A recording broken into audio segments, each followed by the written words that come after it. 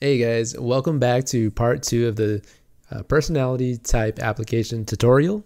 And so if you haven't watched part 1 yet, make sure to watch part 1. This is in the link down below. If you don't watch that, this stuff is not going to make any sense to you. So without further ado, we're going to create a list of questions for this app. And it's going to be a little bit more involved. And while I was thinking of the easiest solution for this, I came up with creating a list of questions, and hopefully it should be fairly intuitive what I'm doing, but make sure to let me know if it's confusing. So I'm going to create a questions list, and then it's going to be an array of question objects equals open bracket, close bracket, and inside of this array, I'm just going to take the question that we've created like that and paste it into that array. So now we have an array of questions called questions list. And we want to use this to power our table view controller here. So the first thing I'm going to do is I'm going to delete this, and I'm going to try to access this question from within the table view controller. The way I'm going to do that is I'm going to say, okay, I know that the view controller that is inside the navigation controller stack is of a certain index. So what I mean is, let's say I want to access the question, what is your favorite type of food? I will do that by saying this. So if let index navigation controller accessing the view controllers and index of self. This will give me the index of this view controller on the navigational stack. So the question can be accessed like this: questions list index, and that will give us the question that we want. So I'm going to return question dot answers dot count. Is that good? Okay. If let count equal that, return count, and then just delete that. And then for this, we're going to do the same thing. And what I mean is, we'll do this. So that, copy all that, get the question here, and then that will replace all of that. And so the header will use that question string now, and then we will also get the cell's answer string. Very similarly, just taking that,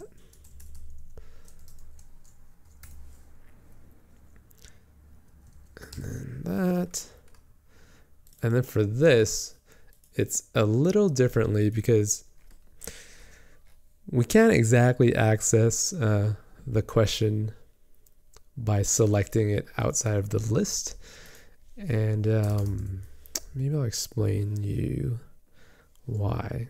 But first, I'm going to access it by using questions list, and I'm going to say, what is it? Maybe, well, let's get the index first. So let's get the index, and then index equals index path item, remove these two lines.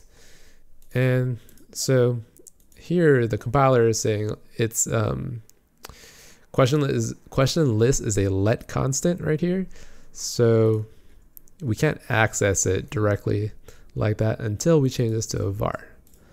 That way we can change the struct properties like so.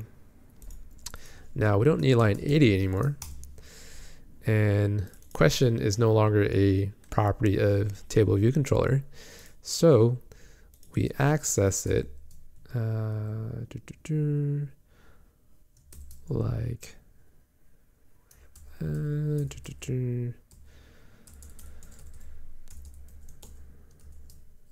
we access it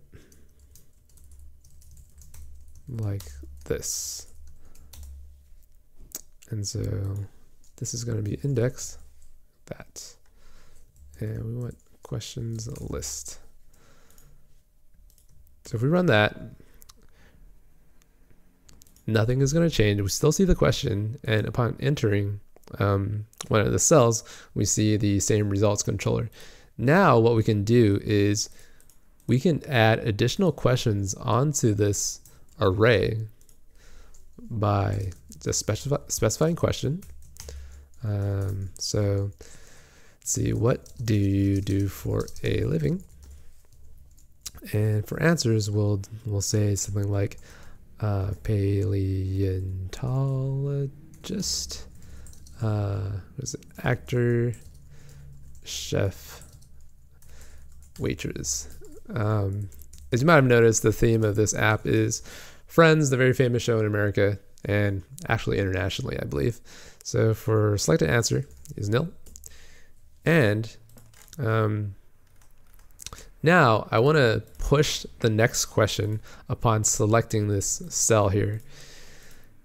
The way I'm going to do that is I'm going to say here, instead of pushing that results controller, which is this stuff, I'm going to first check if index of myself, or the index that I'm currently being represented in that view controller stack, if I'm less than view controllers that count. So you have to unwrap this stuff like that.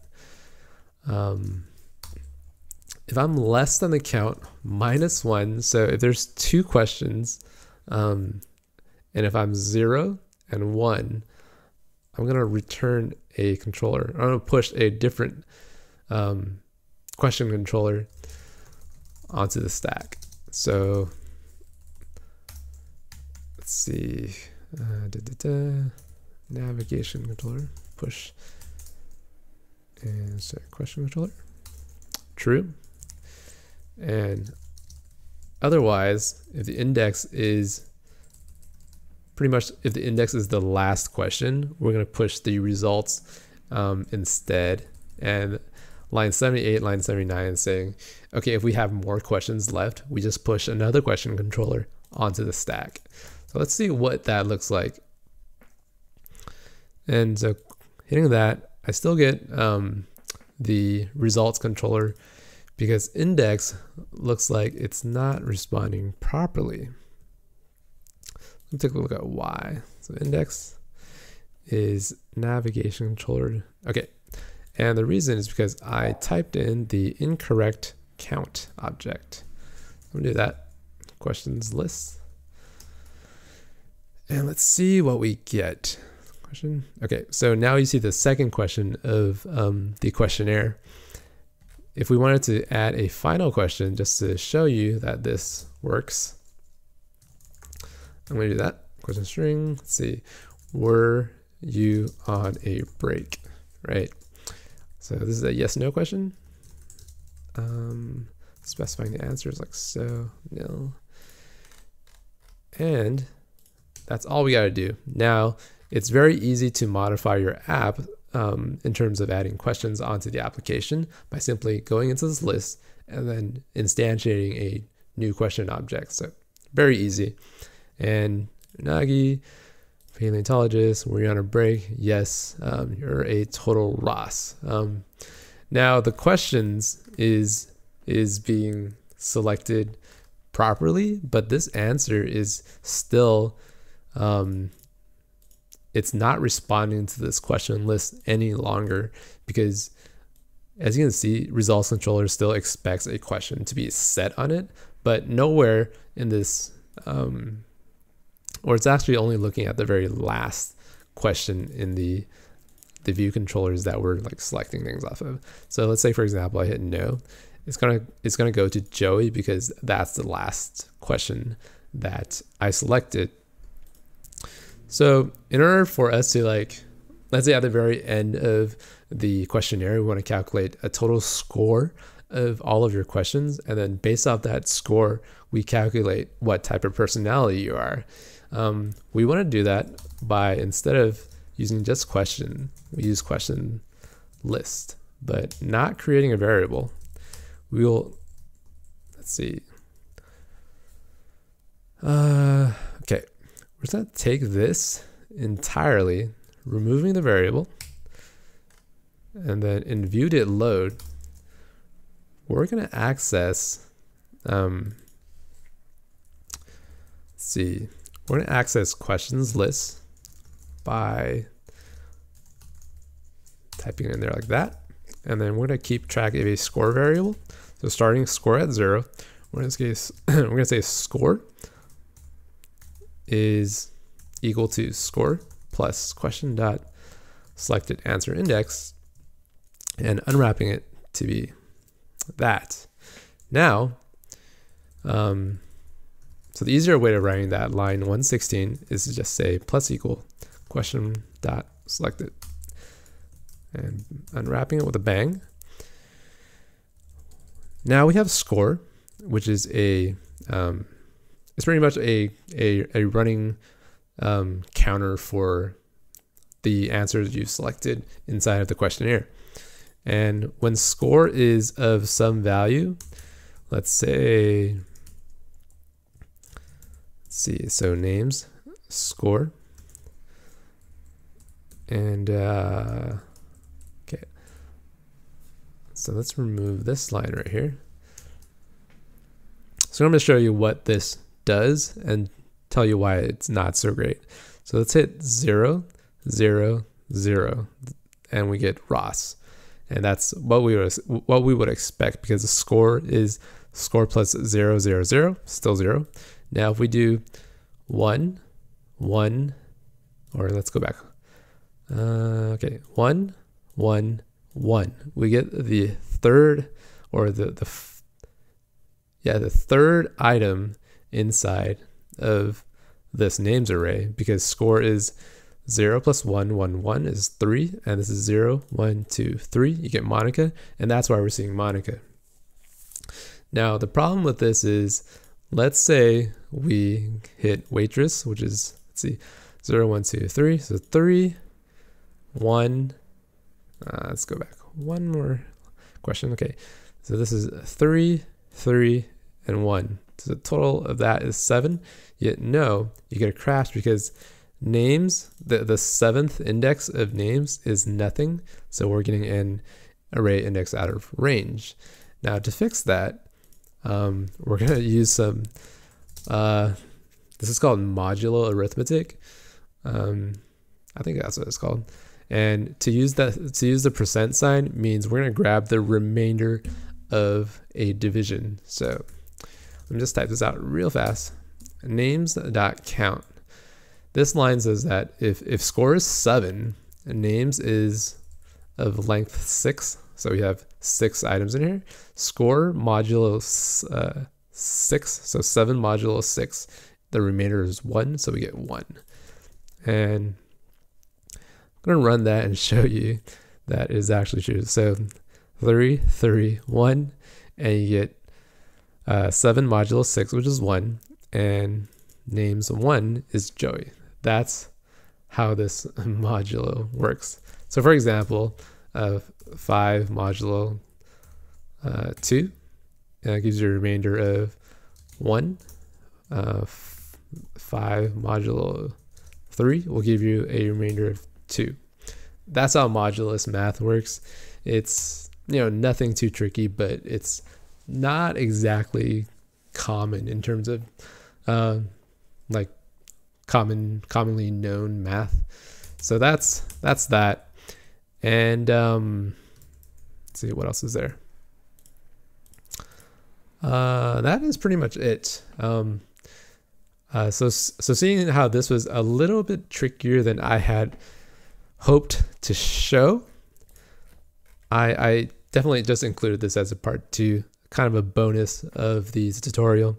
And as a kind of a wrap up, the real main thing to take away from this tutorial is to use navigation controllers and table view controllers whenever you want to present a type of app that has, I guess, pages coming in from the right. And then as you build up this hierarchy of controllers, you can actually just pop it off really easily. So the last thing I want to do is, let's say I'm at the very end, and instead of just hitting back to get to the previous question, let's say I want to hit a button called restart or done, and I want that to take me to the very first question, right? Which typically there's an option to do that in the UI. And to do that, we will say navigation item, right bar button equals UI bar button, and we're going to use the title initializer, and we're going to call it done, and style will be plain, and the target will be let's call it self, and the selector action will be done. And then we say done. We'll perform navigation controller dot pop to root with animation of true. So we do blah, blah, blah, and then hit done, pops you to the very first question of the questionnaire. And that's how a lot of apps are made. It's common to simply push view controllers on top of each other using table view controllers or collection view controllers, because as you notice, a lot of iOS apps, it's all the same thing. It's all just a bunch of lists, and inside of each list is like some views. So hope you enjoyed that. Make sure to like, comment, subscribe, and wait for the next tutorial. Thanks.